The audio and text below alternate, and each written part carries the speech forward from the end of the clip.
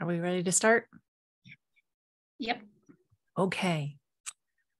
Hello, everyone. Thank you for joining us for this year's Fort Collins Book Fest.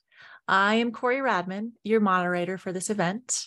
I serve as a member of the Poudre Library's Board of Trustees.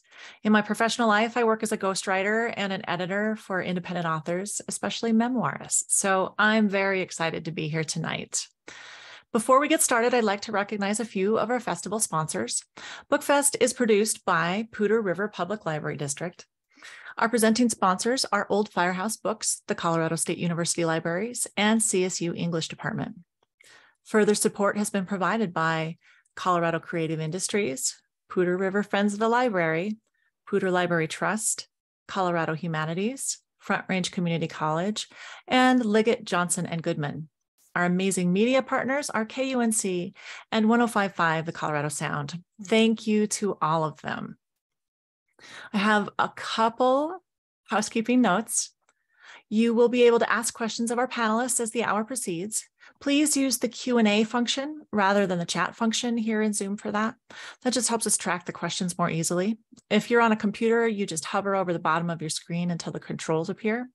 You should see the Q&A button pop up when you hover like that. Or if you're on a phone or tablet, you can tap on the bottom of your screen to reveal the Q&A button. You are welcome to type your questions in at any time during the session, though we'll save most audience questions for the end of the panel. With that, let's get our session started. Memoir is a narrative written about a specific part of an author's life from the perspective of that author, but it's more than that. In her book, The Art of Memoir, Mary Karr says, memoir done right is an art, a made thing. It's not just raw reportage flung splat on the page. She goes on to say, you're making an experience for the reader, a show that conjures your past inside and out. So how do you create a memoir? That is what we're here to find out. I'd like to first introduce Susan J. Tweit. A plant ecologist by training, Susan began her career studying grizzly bear habitat, collecting and dissecting bear poop, mapping historic wildfires, and researching big sagebrush. She turned to writing after realizing that she loved the stories behind the data more than collecting the data. Tweit has written 13 books on the nature of life and our place in it, along with hundreds of magazine articles, newspaper columns, and essays. Her latest book, Bless the Birds, Living with Love in a Time of Dying, is a memoir on how to rise to our best when the worst happens. It won the Sarton Award for Memoir and was a finalist for the Colorado Book Awards. Tweit has taught writing workshops around the country, coached writers, served as a juror for a variety of fellowships and awards, and reviewed manuscripts for publishers and agents. She feels fortunate to have been awarded fellowships and residences at inspiring places, including the Mesa Refuge on a cliff above Tomales Bay in Point Reyes Station, California, a historic casita just off Canyon Road in Santa Fe, thanks to Women's International Study Center, and Carpenter Ranch in Northwest Colorado with the Colorado Art Ranch. Tweit's work is driven by terraphilia and her passion for healing and restorying this earth and we who share this planet. And I'd like to give the opportunity now for Susan to do a reading for 5 minutes, and then we'll introduce our second guest. Thank you. I'm going to do something I don't usually do, which is read the very beginning of Bless the Birds, because to an audience of people who are interested in memoir and writing memoir and life stories, the structure of the book may be of interest. It's a journey within a journey. So each chapter is framed by a day in a road trip my late husband and I took 2 months before his death. Somehow it seemed perfectly reasonable to travel 4,000 miles in our Subaru SUV when he was dying of brain cancer. Seemed really reasonable in our living room, not so much on the road, but it was a great journey anyway. That journey frames each chapter of the journey we took with his brain cancer and of living the end of his life with love. So I wanted to kind of show you that structure, and also to let you know that the advice people often give you when you're writing to not give away the ending at the beginning doesn't hold true for everything. In this case, you know he's going to die, because that's not the point of the book. The point of the book is how we got there, what we did in order to live with love on the way to his death, knowing he was going to die. So, chapter 1, day 1, odometer reading 182 miles. Richard opened his eyes as I slowed the car for the turn to the gravel ranch road. I lowered the windows, letting in the rich smell of new mown hay, along with a distinctive throbbing call. Krrr, krrr, krrr. Sandhill cranes. A smile creased Richard's tanned face. He reached for my hand. I'm a lucky guy. The man sitting in the passenger seat next to me had moon face, the high cheekbones and chiseled profile gifted by a Cherokee Chickasaw ancestor, now rounded and puffy, a symptom of the steroids that controlled swelling from a growing brain tumor. His deep-set hazel eyes protruded, his muscly chest was soft. But when I looked at him, I saw only the mile-wide smile, joyous and tinged with mischief, the same smile that had captivated me when we met almost 29 years earlier, the smile that lit up everyone and everything around him. I felt a rush of love, a flood of oxytocin that excited and terrified me as much as it did when I first became his lover. Now I was his caregiver. He had terminal brain cancer, and we were setting off on a 4,000-mile belated honeymoon journey because our time together was short, because we were determined to live every moment. Scanning Richard's face, I was searching for grace. And I'm just going to interrupt myself and say, right there in the narration, we go to the heart of what memoir is about, and that's the reflection. What am I doing now? What does it mean? What does it mean to you who might never go through this journey? So this paragraph is a break from me narrating the story to me reflecting on what it means. Scanning Richard's face, I was searching for grace, which to me is the ability to embrace life with a combination of balance, harmony, and beauty. The ability to be present, heart open, especially in the moments when our hearts want to flinch, freeze, or turn away, when all seems lost. The wounded bird dies in our hands. The strayed child is not found safe and sound.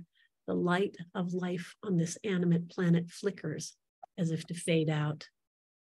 I swiped at tears with the hand that should have been holding the steering wheel and drove on toward the ranch headquarters, a cluster of white painted wooden buildings. I parked in our usual spot under the spruce tree by the bunkhouse. I'm going to haul our stuff upstairs. I can help. Richard pulled his 6-foot length slowly out of the car and then reached behind the seat for his briefcase. I grabbed our duffel, the box with his medications, my briefcase, and his pillow. We walked across the lawn and into the historic ranch house. As I turned to go up the narrow stairs to the bedrooms, Richard stopped. You go first, he said. Uh-oh. Richard can manage the stairs, can't he? Betsy, the facilities manager at Carpenter Ranch, had asked when I called about our stay. I relayed the question to him. Of course. His voice carried the confidence of 61 years of having inhabited a muscular and appealingly male form. The voice of a man who could free climb a cliff, sculpt a 1-ton boulder, or juggle 3 balls while balancing on one leg. A man who could bound up that steep flight of stairs, carrying our mound of gear. His sense of self hadn't changed, but his abilities had. This Richard froze at the bottom step, his tumor-impaired right brain struggling to make sense of how to ascend. I stopped at the top, arms loaded, watching with a stomach-churning mix of horror and fascination, compelled to witness the effects of the disease. I could not stop. Finally, he reached for the handrail and took the steps slowly, one at a time, like an old man.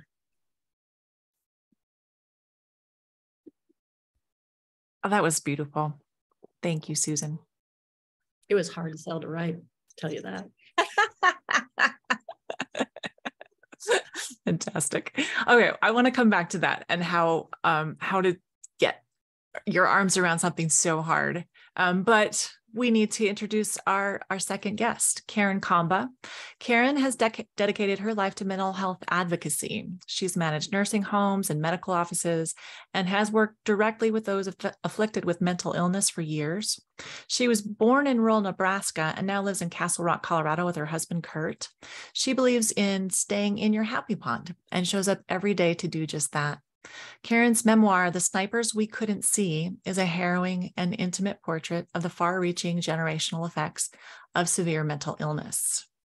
Karen, would you like to do your reading now? Yes, I would. And thank you, Corey, very much. I appreciate it.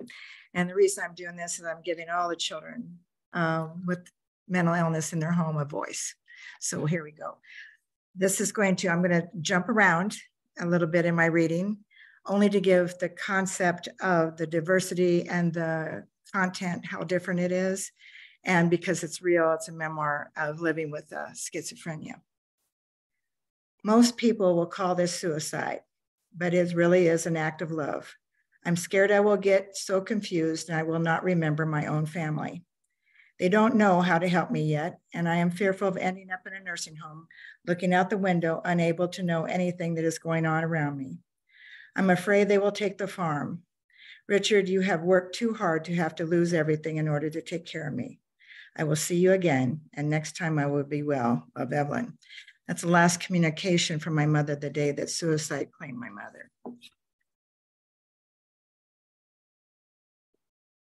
I was over 3 years old when my folks welcomed my baby brother. My grandma, who was staying to help for a while, encouraged Mom to let me hold him. I'm not sure if it was my mother just being nervous or if she was starting to change inside, but something was going on. There was a venomous look she sometimes gave me, though she said nothing at all. It put a scare into my body like an angry northern winter wind blowing right through me, right into my heart. Even at that young age, I recognized the feeling of emotional betrayal. This began to disconnect between my mother and me that would shroud my heart and mind and threaten to separate us as long into our adulthood.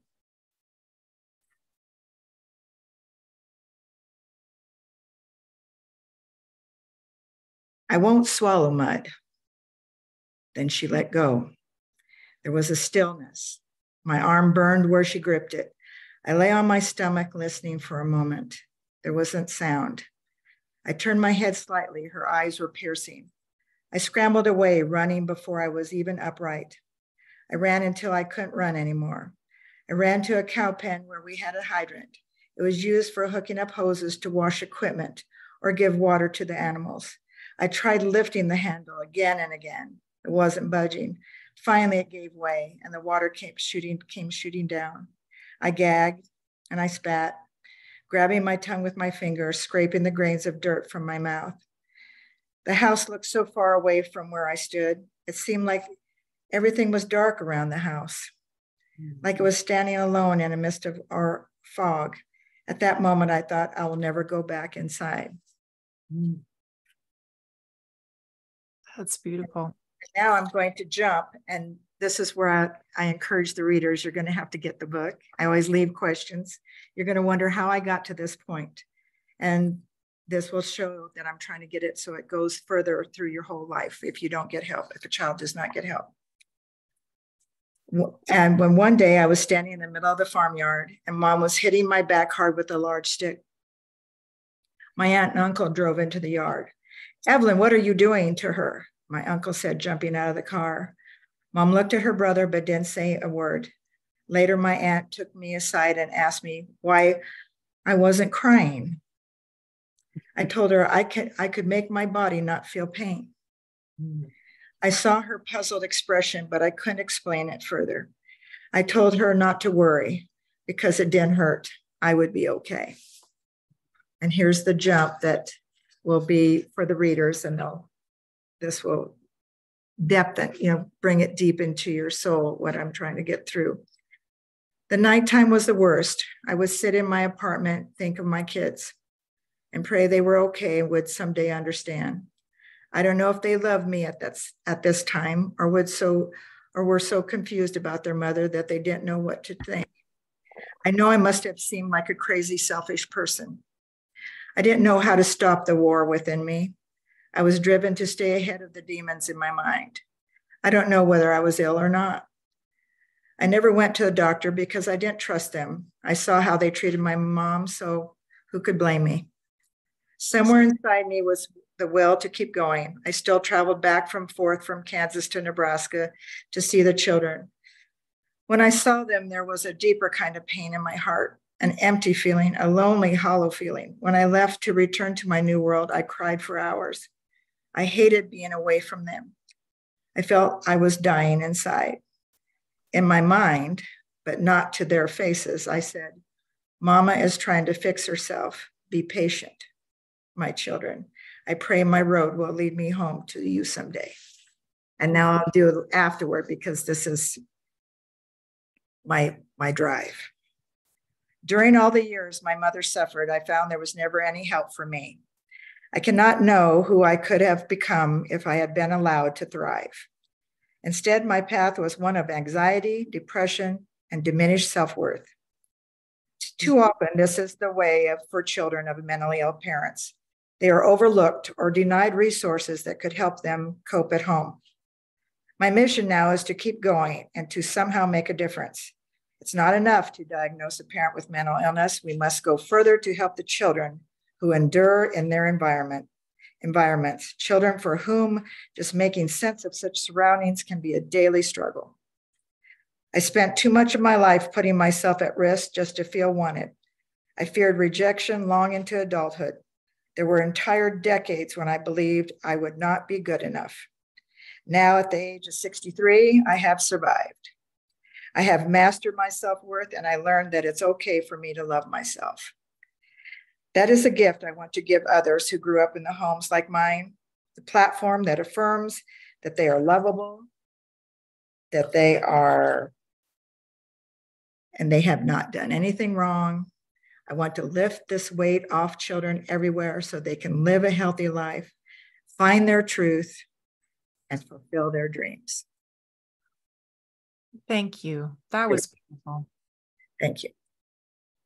Both of these books are really about challenging, difficult topics, and they delve into some really personal, vulnerable places. Karen, let me start with you. How did you get to the point where you wanted to write about such difficult things, and how did you do that? I knew when my mother committed suicide, I was 29, and I felt then I knew I had to write. I just had to get the story out there. I felt like there was no reason our family went through this to be in vain. We had to do, I just had it in me for 30 years. So I wrote the book. Actually, I didn't even know how to start, but I met a wonderful man, Jim Fay, Love and Logic. And I said, Jim, how do I do it? How do I put my life down so I can start helping? Because I knew I couldn't, if you don't do the book, you're not going to have the platform to start helping children. He said, sit down with a cup of coffee and pretend I'm sitting there with you and write your story. And I have to say that's where, but I have had it inside my soul. I feel like I was chosen, if you will. I know that I was meant to do this. And this is it wasn't some write the stories about this to heal. Mine's further than that because I'm going to do something. It's past the healing. When someone says, I bet this was so healing for you, I was already healed when I wrote it. That gets to a really important point. And let me turn to Susan. Susan, your story, how many years separated were you from the death of your husband and the time when you wrote it? I'm a slow writer. I started writing it before he died. We talked about it, actually, and it changed a lot. It's been 11 years, and it took me eight of those years to get the story right. So I started writing it right away. I'm a blogger and also a journaler, and I wrote in my journal every day. I still do, have for years. And every week I put a post on my blog while we were going through this journey. And so I was writing kind of the raw data, I would say, of the memoir while it was going on. And then before he died, I started compiling that and thinking about the structure of the story. It took me like 12 full revisions to get to the structure it is now, as I really had to. I didn't write it for healing because we lived the journey together deliberately. I didn't need the healing, just like you've said, Karen. even though it was so close and so raw, I didn't need the healing. What I needed was to understand, out of all the threads of possible messages there, what mine was.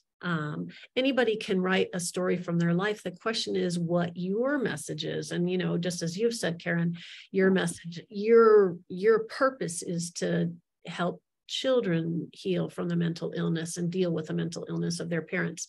And my purpose is to help people learn that death is part of our lives, and that we can journey toward it in a way that we feel loved, that we feel that we learn things from that process, and that we don't feel so completely torn up after the transformation that is death happens. And so for me, it was a matter of, how do I teach people how to rise to the hardest parts of their lives with their best selves?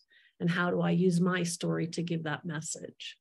Did you find, Susan, was it hard to be honest? Because you have to be honest. Absolutely. The hardest part to me is to be the self I was in that moment. And there are a number of moments in the book where I don't really actually shine. One of those is on that long honeymoon journey. We were in San Francisco to visit our daughter, and stayed in a different motel than we usually stayed in. And she lived up on Telegraph Hill. And we had always walked from our motel that we usually stayed in to her apartment. Well, my guy he may be 6 feet tall and 185 pounds, but he's losing his right brain. And so his ability to walk sometimes is really vigorous and sometimes it's not. And I have to be with him at all times because his sense of direction is completely gone, and his ability to figure out blocks and streets is completely gone. And he insisted that we walk the 2 miles from the hotel we were staying in to Molly's apartment. And I argued with him and lost. And so we're walking along, and he steps out into 4 lanes of traffic in Columbus Avenue right in front of a bus. And I said something that I'm not going to repeat here on this Zoom call because the words are not appropriate for a venue where I don't know who's in the audience, but it wasn't sweet. And I grabbed him by the back of the belt and yanked him out of the path of the bus and said, I blank didn't bring you all this far to get you blank killed in traffic. And then I just went like this. Oh, yeah. The guy who's dying of brain cancer. Good, really good. And he just looked at me and he said, I was just enjoying walking across the city we both love. And I just was like, oh, just please scrape me up off the pavement and find somebody else to take care of him, you know. It's so brave. It's so brave to share that with an audience, though. And I think people can feel that, the authenticity in it. I think you have to take them there. And one thing that I will brag a little bit about is you have to have an incredible editor that doesn't write for you, but tells you you're holding back. And I had a beautiful team with Beaver's Pond Press, actually, where her name is Carrie. And Lily Coyle put her on with me, and she said, you got to take them there. They have to smell it. They have to taste it. They have to feel it, and they have to laugh, and they have to cry. And you have to make sure that because my story is so powerful, but you have to bring them to it. Yeah. And but your story involves some real trauma. Tell me a little bit more about deciding what to include and what not to include. And why did you decide what you did? They asked me, do you want it right or do you want it quick? And I said, I want it right. And if I'm going to help these children, there wasn't one thing left out. Okay. All right. I went raw. It took me 12 years. I'm old fashioned, I will say. I have to tell, they want to know, I wrote it by hand. I wrote all my book by hand, and then I put it into the computer. And by going by hand, because the tears would come, and I would take myself there, and it was very difficult because your tears were coming, but you write. And then at the end of the day, you have to work yourself back out of it to be able to function through an evening. But you take yourself there when you handwrite.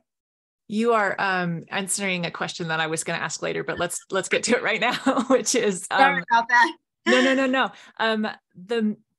The journey you have to take through your own traumatic history to be authentic on the page is hard and sometimes re-triggering. because you worked in mental health and still work in mental health. Tell me a little bit about how you take care of yourself, and how do you shake that off when you're done writing for the day? Well, I start the day with meditation and my prayers and my giving thanks. But I also learned every person on this earth's worth being here. And when you finally realize that you're worthy of being here on this earth, no matter what you're doing, you're supposed to be here and you have a beautiful life. And I get up and I affirm that. And I put the smile on because I know that I'm here for a journey to help, but it was also my journey that I lived through. And I also do it for my mother. She didn't choose it. And that's the one thing that I really push in mental health as you ask, Corey, what do I do with mental health? It's an asset. It's not a liability. You can turn it around and make it an asset by having mental health. You're living with it.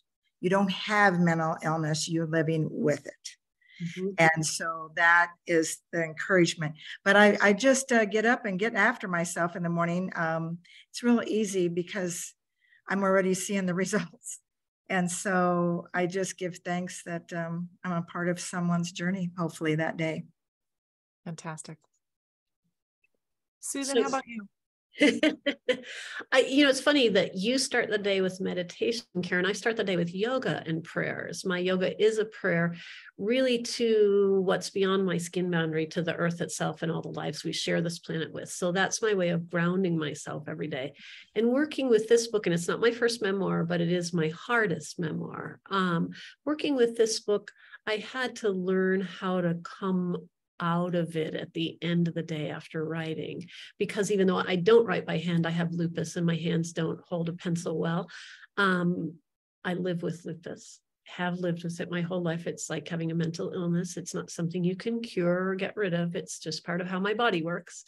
And I like my body, despite the fact that it's different than other people's. So I had to learn how to deal with the stress that would make me sicker of writing this book. And my way is I have to get outside every day. I have to take a long walk. The wilder place, the better. I walked so many miles writing this book. I walked miles and miles and miles. Just while talking to yourself? While talking to myself, just to dissipate that, to your point, Corey, of the honesty and the authenticity, I had to reach back and be the person I was then. And I'm not always proud of that person. And that's hard. I would like to be the person I'd like to be in print rather than the person I actually was. But the truth is, in memoir, no one wants to read about the person who's already perfect. We all know that. But it's hard to be that imperfect person on the page and at the end of the day still love yourself. And so for me, getting out for walks has been it's my medicine. It still is. I can't take pharmaceuticals. They don't love me. So my medicine to deal with any stress is get out and walk and walk and walk and walk. And I do. I'm the crazy walking woman. Well, and there's a balance there between having some personal boundaries and what you want out there in the world, and creating an authentic character on the page, because readers can sniff it out if you're not being your real self. So can you talk a little bit about how you figured out how to create the characters of Susan and Karen? I will say for me, and this is something I tell students in writing workshops when I teach memoir workshops, memoir is like undressing in public. Yes. And you get to decide how many layers you take off. And that has to serve the story. You take off enough layers to serve the story, but you get to decide what you don't tell too. And you'll know if what you decide not to tell leaves a hole in the story, but it is still your choice how many layers you take off. So for me, it's always been the question of, all right, how much do I tell? I'm an introvert. I'm a lifelong introvert. I've learned to be extroverted to deal with the world of being a writer. But there's parts of my life, even though I am very vulnerable on the page, there's parts of my life you're never going to hear about because they don't serve the story. They don't have to do with the story, and they're mine, and I'm keeping them to myself. Thank you very much. But for me, it's always the question of, do I need to tell this to move the story along? And if I do, I'm going to put on my big girl panties and do it. That's just how it is. And I think for me, Corey, to get raw, you'll notice in my book, I don't give people names. And when I took the names away, then we can tell the story, because it's about the story. It's about the mental health. It's about schizophrenia. It's about a child. It's not, and I'm not the only child. Black, white, any child on this earth is dealing with some form. They always say, what's your platform? And I said, well, I got to stay with that platform, because 1 out of every 4 persons is struggling with some kind of mental health. Your next question should be, how many of those have children? So I knew I had to take the names out so that it would relate across the board. And that's how I could make it raw and real, because I didn't feel like I was putting someone in a place. Granted, people that are related to me or friends know exactly who my life was, but they respect it. 99% of them respect it. Let's talk a little bit more about that. This is more into the craft end of, how do I do this without hurting my aunt's feelings, or my getting fired from my job, or those kinds of things. How do you deal with the people who are in your life? Because it can't just be a book just about me with no one else in it. Karen, let's have you go first. I think with me, I respect where people are in their life. I didn't write, and I left my siblings out without naming. It's their story. It's their life. They're not going to look at their life the way I looked at my life. The truth was there. I think the beautiful thing about family is you have to respect and leave them where they're at, and not expect them to be anything more. My thing is looking at what my mother went through, what my father went through, what us siblings went through, was enough for me to save some children. So I put that priority higher than my own. And I had to it mattered so much more to me to get it out there and start making good with it than it did so on the relative side, so I'll make you smile, I didn't worry about it. I thought, this is too big of a cause. Mental health with children is too big of a cause. And so, but my family, people ask me all the time, what did your brother say? What did your sister say? We haven't talked, because that's their place and honor to stay where they want to be. And it's not mine to say. So we actually have a beautiful understanding. They know what I'm doing. And they hope that I bring change, I'm sure. Yeah. I'm sure there's some out there that think, I'm glad she didn't name me. Yeah. I'm sure there's some out there that would really like to, they're really glad I didn't use names, but.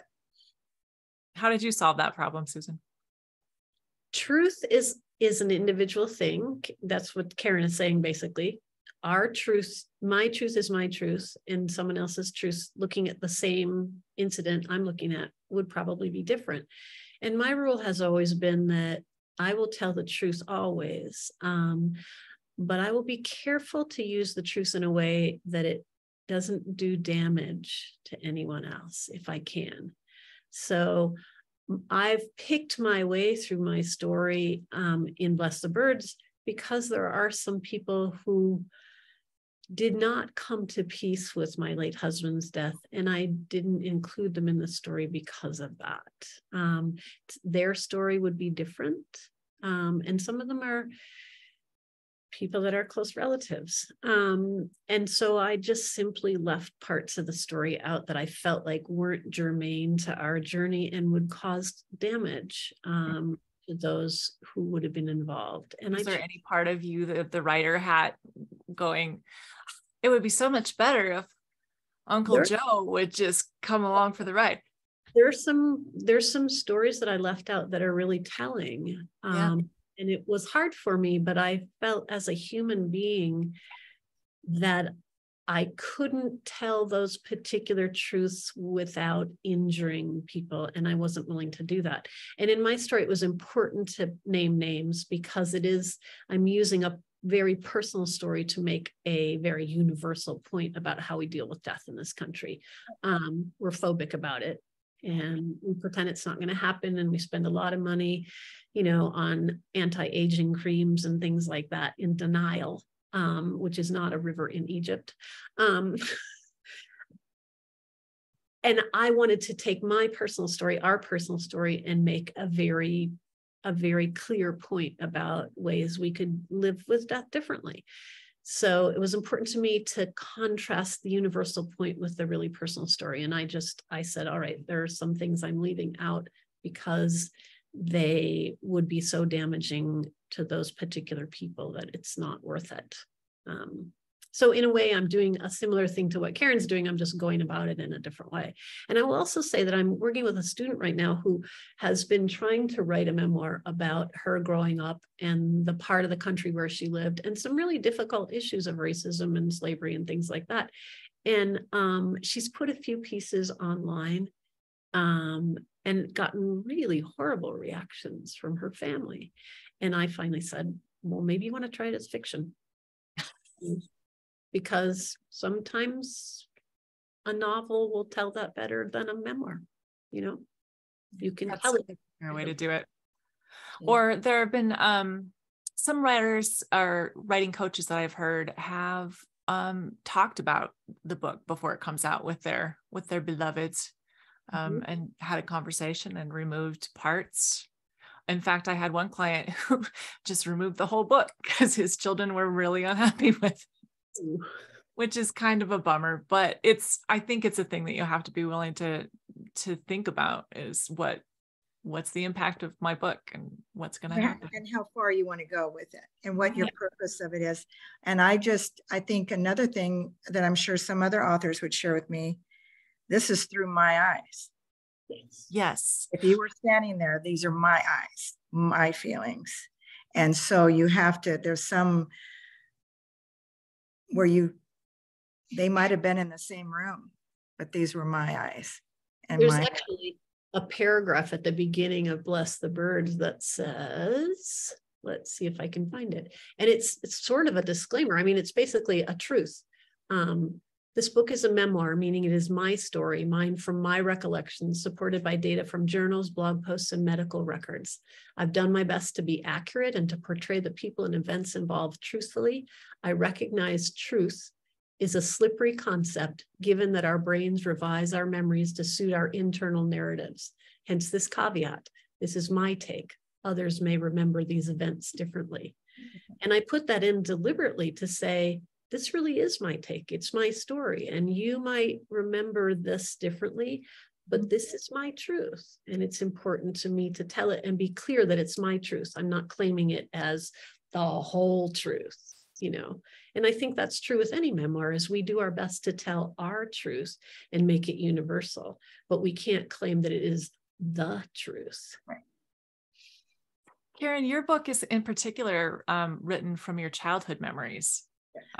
Tell me a little bit more about how did you interrogate the memory of the 10-year-old? Well, if you were talking to my friends, they would tell you, I have one of those wonderful brains that don't forget a thing. So I can go back and tell you the color shirt I wore when I was 4. So I'm very fortunate. I was asked that at one of the book club readings I was doing. I don't forget. So it was really easy to go back. Now I will be very truthful to the audience. There was times when I was writing and I would go back to the 7, 8, 9-year-old, 10-year-old child that I had to stop for a couple weeks and then go back. But I have a real neat thing to say. I hadn't seen, there's a wonderful friend that was my 10-year-old friend in the book, and we hadn't seen each other in 50 years. And I have her in there, and she was incredible, and she was my friend, and we shared some time. she reached out to me and she said, you want to know how important your friendship was and how important it was that we had that moment 50 years ago. She kept the Kleenex and little gift that I gave her 50 years. She still had it. So when that kind of impact hits you, you know that you were supposed to be back and that it was, sometimes it's more than just about you. You might have been in that place for someone else as well. So it was really, but it was difficult, but I could do it. I went back, but there was days, as Susan probably understands, there was days that I just had to close shop and get back into the fog of a normal life, going to the grocery store and stuff like that, just to get my head back out of it for a little bit because it was too hard. Yeah. Yeah. It can weigh on the body. You can. Yeah. We've got about 20 minutes left. So I want to invite audience participants. If you have questions, feel free to write them in the Q&A. While you're doing that, I would like to ask another question about craft. There is a danger that is specific to memoir writers because it's a really self-centered pursuit. If you're not careful, you could either be writing a revenge screed about, your 8th grade English teacher, or a very sad, sad story about how you were wronged and it's so terrible. The end. So let's start with Susan. How did you find the authentic truth of you? And how do you strip it down without ego involved, I guess? Well, that's kind of related to how you are the real authentic you on the page. Yeah. For me, that's what do the Zen folks say, beginner's mind. It's going back and remembering what I didn't know when I know now, and remembering the self I was then when I'm not now, and honoring honoring the imperfections that we all come with, honoring all those things, showing up as myself on the page. And it also helps that I had journals and blog posts to read, and they were pretty honest. So when I go back and I read those earlier things, which really are sort of the raw data of my memoir, I remember, oh yeah, this is where we are. Oh yeah, this is actually what we did. And I'm the kind of journaler who does and it smelled this way, and there was this sound in the air and that kind of stuff. So putting myself back in that authentic place. And for some people that works with photos, if you have photos of the times you're writing about and can put a photo in front of you and then write from it, it makes it easier to be in that time and in that story and keep your ego out. And for me, as soon as the writing starts being boring, I realize that's when I'm straying from the real story and into the story I would really actually rather create in my head. And that's the ego part. This is how I wish it had been. This is how I wish I had behaved. And as soon as, I read my work out loud always. So one of the editing passes with every single freaking draft of this book was to read the entire thing out loud to myself as if I were reading in a reading. And I find that's a really wonderful way to keep my ego busy and actually engage with the real story because I'm hearing it as opposed to reading it on the page or on the screen. So hearing it in my head is a really great way to shut the ego up and really get engaged in the actual story, not what my ego would like to be on the page. Yeah, absolutely. With me, Corey, it was, we actually talked about putting pictures in it. And then we realized, then it became about me. And I wanted the book to be about every child that has experienced this before me, during me, after me. So there's only a couple of pictures in my book, and that kept the ego out. Mm-hmm. We worked on that. Another thing that I'll disclose to the audience that I think more of them will want to hear it than not. Some people say, I can't write a book. I can't do it. I don't know how they do it. It's, and they end up not doing it. And they start out or they stop. I don't know why in my life I do know why.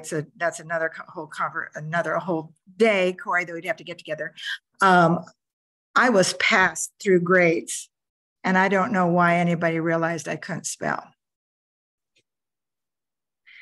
And when I go home, my home was not your home. My normal wasn't your normal. I was feared to get off the bus. I was scared to go home almost every day of my life. So there was no studying and stuff like that at home. So this is for the audience out there. This is my gift for you, for anyone that's listening.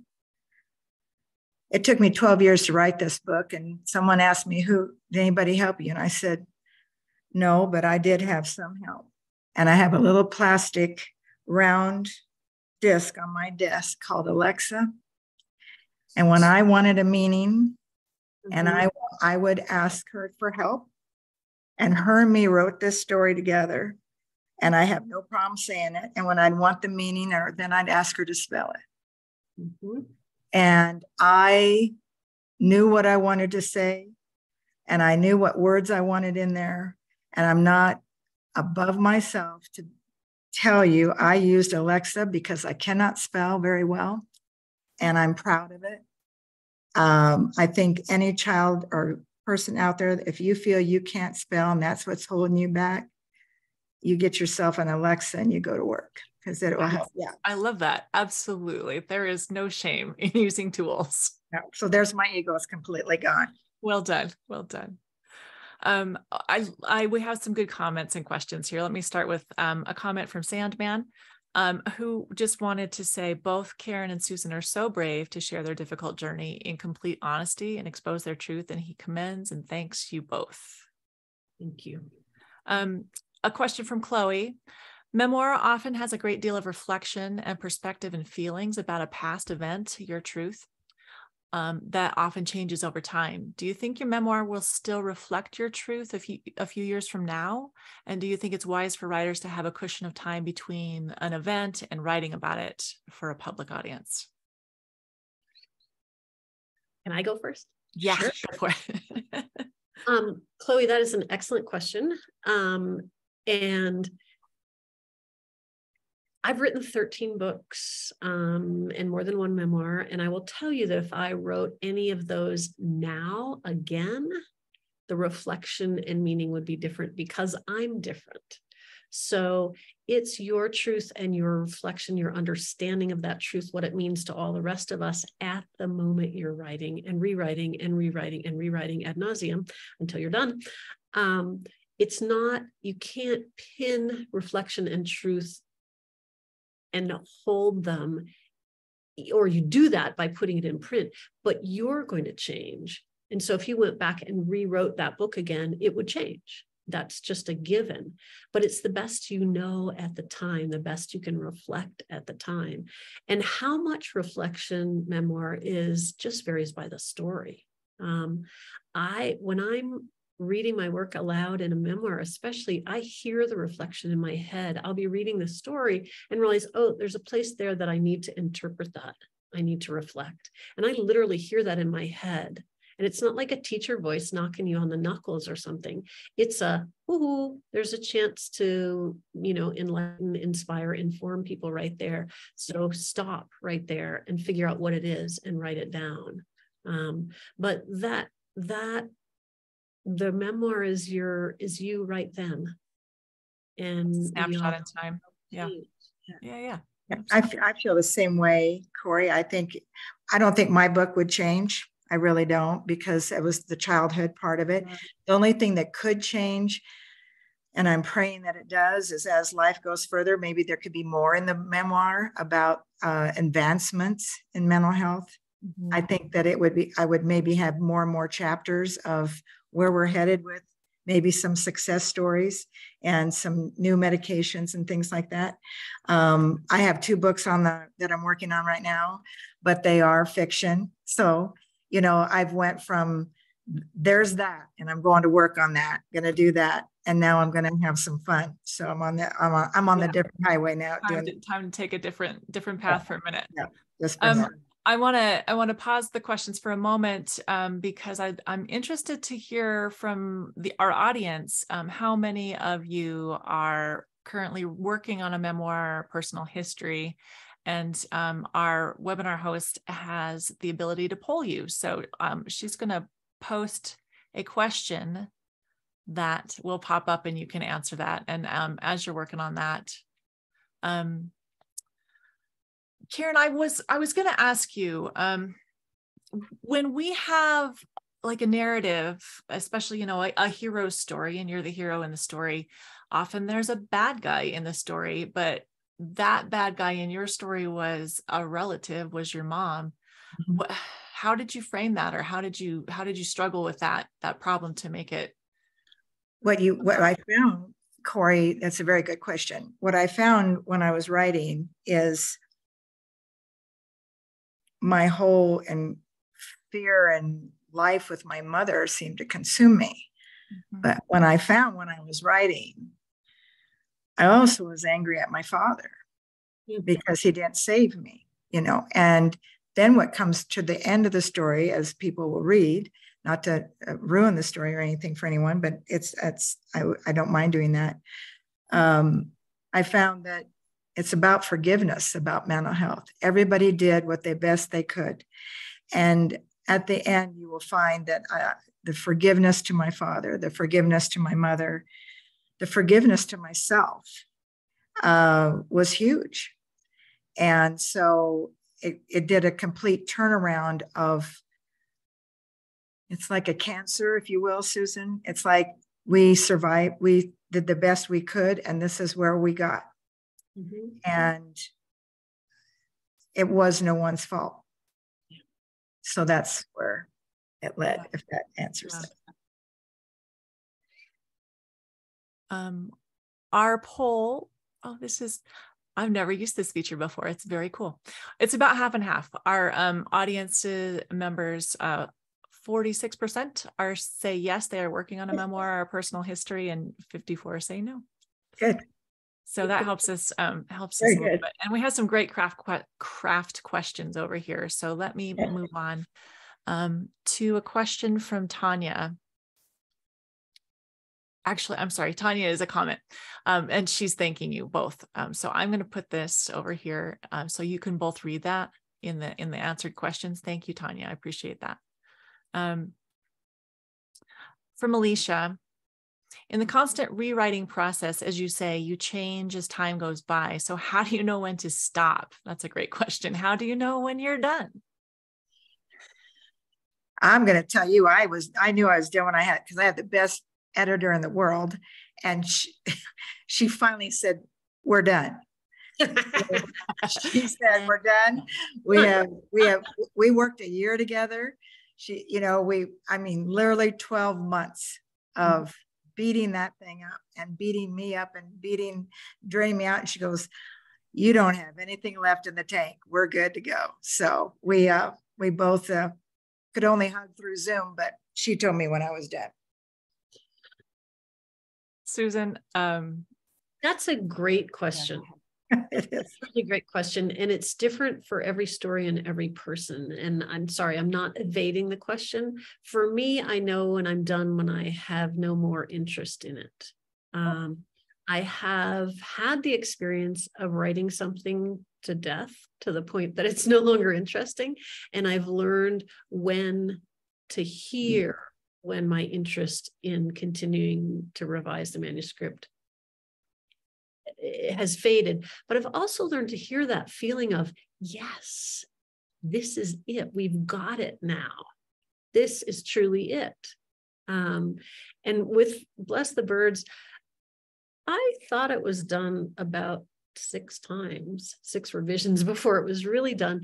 And then when I found the structure of the journey within the journey, of using our honeymoon trip toward the end of Richard's life as the framework of the larger journey of our lives, how we got to be the people we were, how we met, how we lived before his brain cancer, his daughter who I helped raise, all of those stories wound in, but in the framework of this 4,000-mile road trip, with a guy whose brain was so impaired he couldn't read a map because he couldn't tell which was upside up and which was upside down.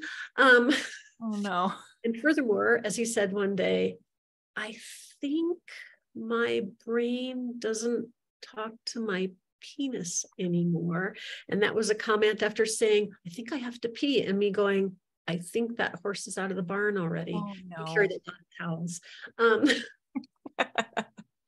That journey, which has a lot of humor in it, made the perfect framework for this larger journey toward his death and through his death.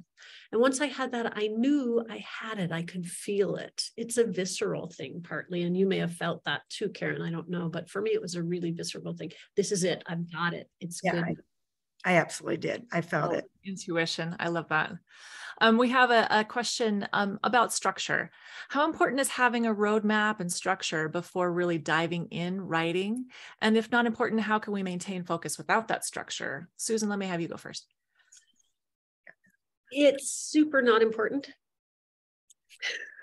because memoir is like fiction in the sense, not that you're making it up, but that you're dealing with character development and a strong narrative arc and narrative tension. And if you try to control that story with a roadmap, you're going to control it till it's not interesting anymore. So it's really important to follow the story wherever it takes you. And sometimes you'll realize you just went down a rabbit hole, and you may have gone a long ways down that rabbit hole, and it's not really a rabbit hole that's germane to the story, but that's okay, because that's part of exploring the depth and width and scope of that story. But if you have a roadmap to begin with, you will probably not have an interesting story. And how do you keep your focus? That's going to be different for everybody. But one way is to say to yourself each day two things. One small technique I do, and that is that I never end at the end of a paragraph at the end of a day. I stop in the middle of the paragraph. So I have a thread to pick up. And that helps me be focused. And the other is ask yourself at the end of the day, what you feel is next in the story. And just jot a note or two down about that. I'll be the humorous one. Let's talk. let's tell it my first memoir. First thing, I'm going to save a lot of them. I'd started this structure first trying to record. So I was trying to record, send my recordings to a transcriptionist. She'd send it back. It'd be 14 pages. It looked like some kind of essay that I was not enjoying. And so then I thought I might get a ghostwriter. And I do love ghostwriters, Corey. I absolutely love ghostwriters. But I knew that she couldn't get inside my body. She couldn't feel it. And I thought, how am I going to make this woman cry when she didn't live inside? So I knew that wasn't going to work. And so I went through the structures of trying to listen to all the readings, and you Google this and you Google that, how to write. Finally, I just sat the tablet down and went to work. And when I did not worry about anything, and I didn't think about, it's just like playing golf. When the more lessons you get, the worse you get. If you just go out there and just hit the ball, you're going to hit the ball, a lot further because you're not thinking. So if you just take all that and you take that peace inside and you just trust your soul and you just pick up the pen or the computer and go to work. Don't do all that other stuff if it's not it. I think almost lost. I wasn't so determined. I wasn't so determined. It wouldn't have made it. Right. Yeah. I think the advice is apply butt to chair. Yeah. Butt and chair. Yes. We have time for one last question from Tanya. Were you both nervous to have your family or kids read your stories? This is such personal stuff. How did you feel when you finally launched that baby out in the world?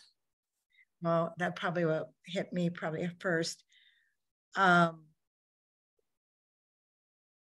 didn't want to make them cry, but I wanted them to know their mother. I did have one child read it because I knew I couldn't stop him. I've asked the other child not to because it's just not in that child's best interest right at this point in that person's life. This book's not going anywhere. it will be there when you want to read it. But when someone is being so successful and they got so much going on in their lives, maybe I could just tell one child didn't need to and one did. Yeah. My most difficult moment was actually not when my brother read it or my sister-in-law or my stepdaughter or all that. It was when my middle niece told me that she had given it to her 13-year-old daughter, who is brilliant and I love. And I went, did you read it first? Because there's some scenes in there that maybe she's not ready for. She was my first reviewer. It was a great review. Before the book was even published. I love that. Yeah. So it worked out. Such things to say, but I was like, what? Okay. Well done. Well done. Well, I really want to thank you both. And there are so many wonderful comments from our participants here. So thank you, audience, for being here with us. And thank you, Susan and Karen, for being with us. Thank you to our sponsors. I want to let everyone know that Old Firehouse Books in Old Town, Fort Collins, has copies of Susan and Karen's book for sale at their store and at oldfirehousebooks.com. And this is just the beginning of a month of author talks, panels, readings, workshops, and all kinds of literary fun. And you can find the schedule on our website at focobookfest.org. Thank you again, everyone. It's been an absolute delight. Thank you very much. Good to meet you. Thank you. Good night, everyone. Good night. God bless.